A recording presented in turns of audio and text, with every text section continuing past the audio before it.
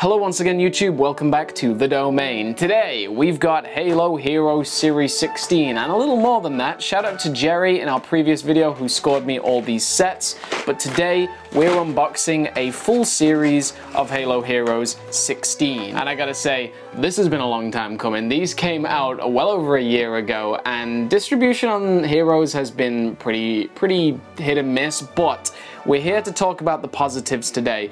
I only just managed to score these and Jerry was amazing in sending these to me, but right now we're looking at the quality of these figures. I know it's hard if you can't get hold of these, and Heroes 18 seems to be a little better distributed.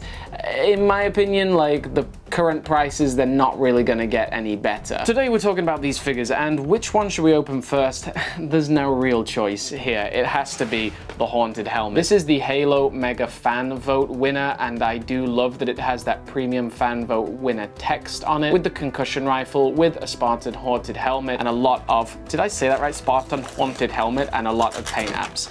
So it's the first time I've got a Haunted Helmet. This has also come out in Infinite Series 5 blind bags, but yeah, the first time I've ever seen this beautiful Haunted Helmet.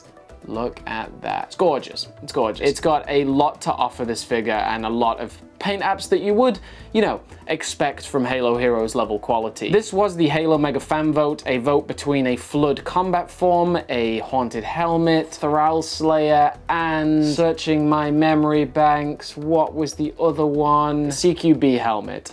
And shout out to Justice for Thrall Slayer, you know, we've got to get Thrall Slayer one day. And I believe the helmet visor is removable. Let's take a really good macro lens look at that. Frightening. That's actually really well done. Flustered MCX did a great job on their version. A completely transparent visor, but the paint apps on this are amazing. This is the new Breacher chest and new helmet. It's really amazing when Mega goes out of their way to include so many new molds. Like, they could have literally just done the Haunted Helmet, but they wanted to go above and beyond. And the amount of paint apps on this really set it apart from the competition. Like, look at that. We've got these brown and blues on the chest, some nice cream highlights on the belt, as well as the shoulders and the bottom of the legs. Nice black and blue paint apps on the leg armor as well.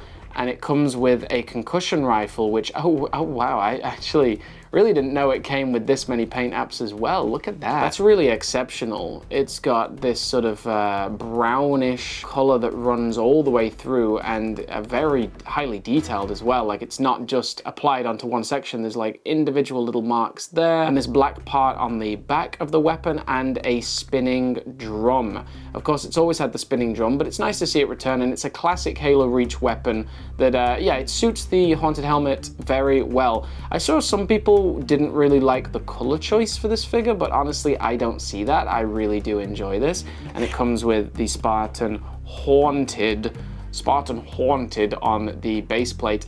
The base plates for these Hero series going forward, they're not really like, they don't feel like a premium full set. It just feels like random because you've got this Spartan logo on the bottom. We've also got like Blue Team logo and yeah, the Covenant and an ODST. So they're kind of like standalone figures, which I don't hate because you can keep them together if you want, but still, I do like the premium of like a full colored series as we've had before. We're gonna have the Skirmisher Minor as our second entry.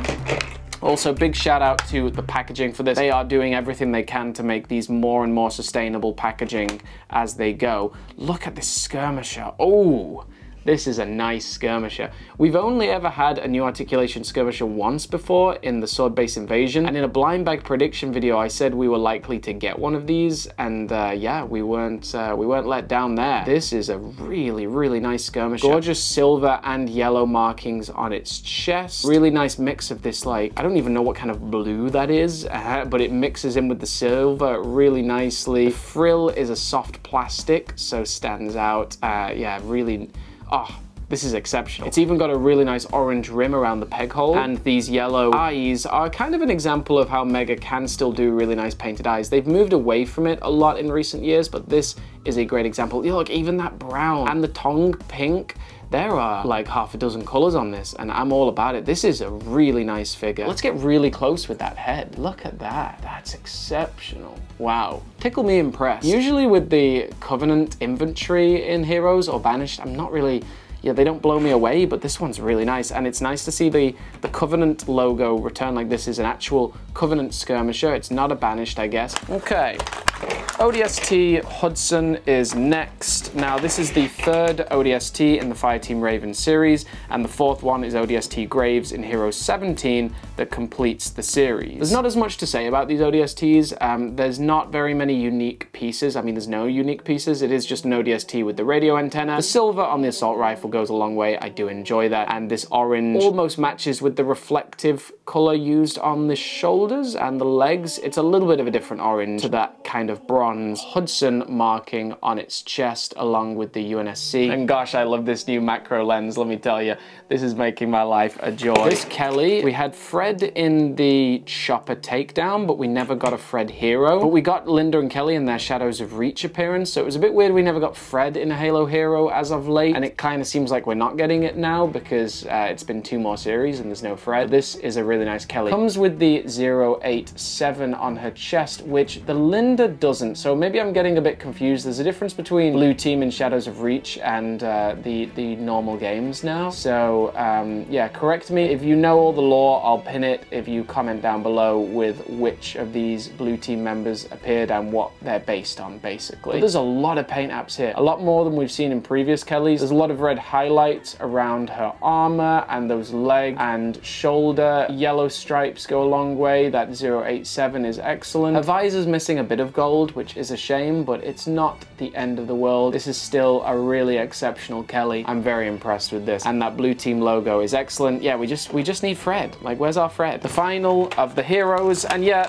I've always said I am disappointed that heroes went down to 5 figures instead of 6. I know it was like, you know, a higher up decision that we don't really understand. This is the HCS Winter Launch skin. It's really nice. It's cool that Mega, like, they clearly enjoy making their Mark 7s from, you know, in-game Halo Infinite skins. There should never really be any Mark 7s or Halo Infinite figures that are made that are not based on actual skins in-game, because there's so many to go off. Look at the amount of red and blues on this. Is really fun. That black highlight on the shoulders goes a long way. Even, it's very rare we get painted gloves, very rare. And this is half white, half black, and that red piece on top, which must be totally accurate to the HCS coating, I would imagine. The battle rifle, just some little red and blue highlights to give it that that matching touch, and the silver visor as well. Really cool. This is just a great figure. Like, I'm you know, I'm not crazy about the Mark 7s. They're just nice. They're just nice fillers. Really interesting undertone on the legs there. Doesn't match the rest of the armor. That's obviously intentional, but matches the visor. So this is really fun. And yeah, we got the peppermint coating in the new Series 18. Cool.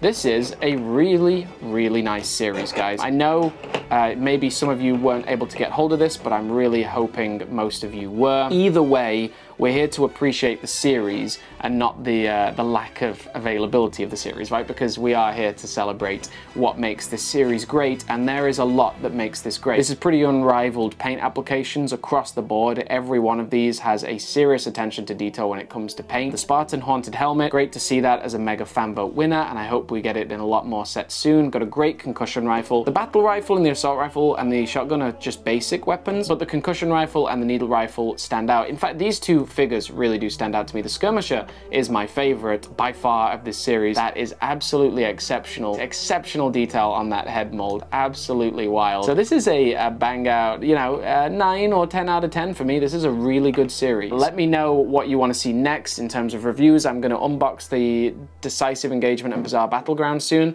but in general, just really enjoy making this kind of content on the channel, and I hope you are too. It's like the sudden return of me doing reviews, and I'm all about it, and I'm enjoying this double camera approach. So as always, you stay awesome, you stay safe out there, folks. Thanks as always for your support, and the domain is signing off.